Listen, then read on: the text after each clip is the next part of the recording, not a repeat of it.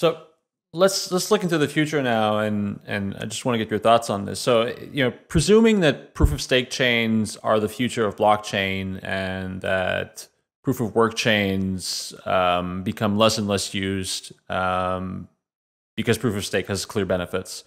And what we're seeing right now is like Cosmos is about to launch, and Polkadot is also making some headway, and like these chains are proof of stake native.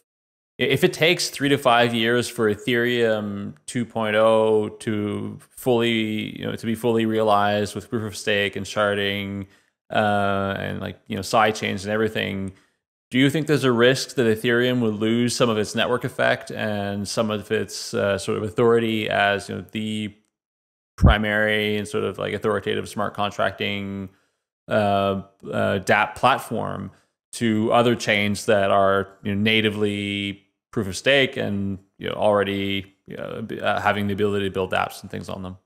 Yeah, so this is a very interesting question. So to first to address the point of proof of stake, I think I was really looking forward to Cosmos launch because to me it was the first kind of non-trivial proof of stake system that will come to sort of production, and I'm really excited for it to launch.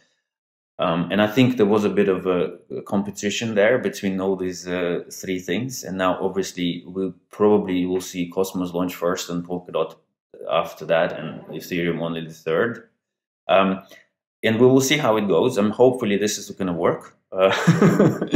But I will still see that the proof of work is not dead yet. So we will be stuck with it for a while.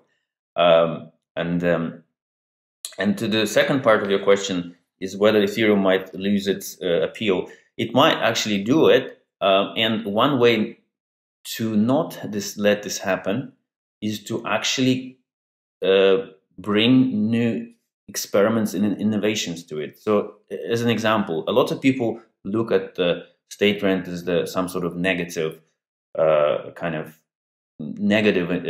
thing.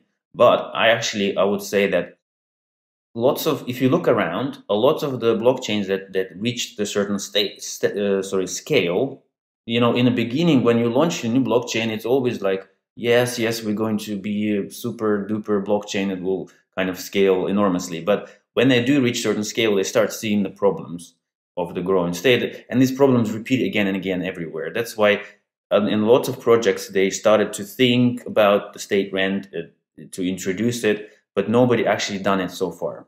So what I see, if Ethereum does it first and actually shows how it needs to be done, this is going to be a really big step forward, not step backwards. So it will be the first real life introduction of this concept, which everybody was just talking about and theoretizing of, and now we have it in practice.